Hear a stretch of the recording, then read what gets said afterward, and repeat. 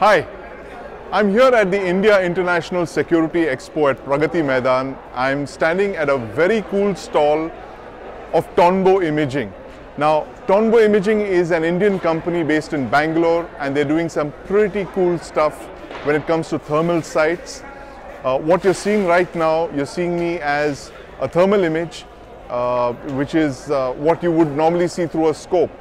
And there is another image that I want you to see, which is a fusion of both thermal and a day camera. Now that's what it looks like. This is a fusion image, which is a day camera fused in with a thermal image.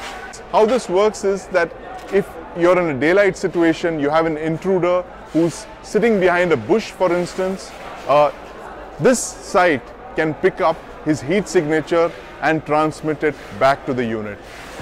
This defense startup made global waves last year with a $100 million order to export night vision weapon sights for the Peruvian army.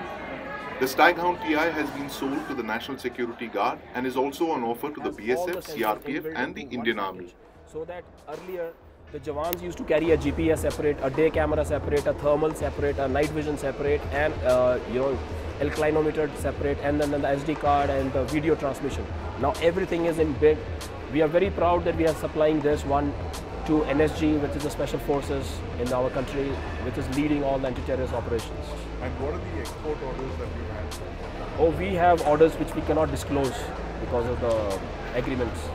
Yes, but it's been exported outside also. Right. And what is the power consumption?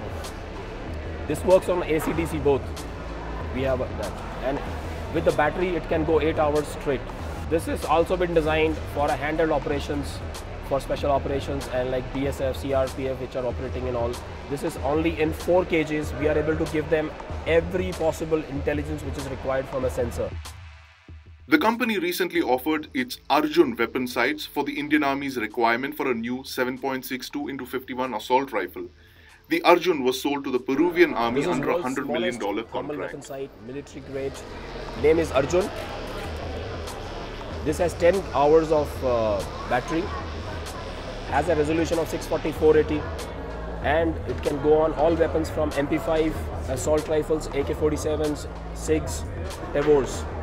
And with the combination of a day magnifier, the whole range is like 150 to 200 meters. You can actually engage the target in daytime and nighttime both.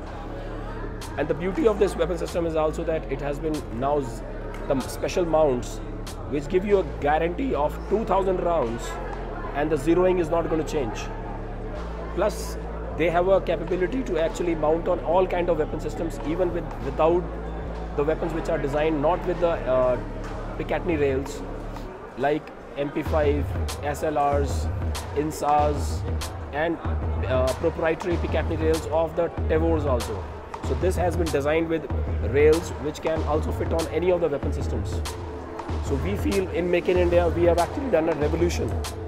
And in near days, we feel that the government has already made the specifications in MHA, and we will see the tenders coming in, and the operational units in the field will actually have world's smallest sight, which also has a special mount, which can go on the helmet also, which can be used for doing patrollings in jungles, because in the jungles night vision doesn't work, because the ambient light is already less, and the blind spots out there in the night vision is going to be disastrous, because behind the bushes, thermal is the only technology which can pick up people like 20-30 people waiting to kill our Jawans. So this technology is a dual use on the weapon and also on the helmet.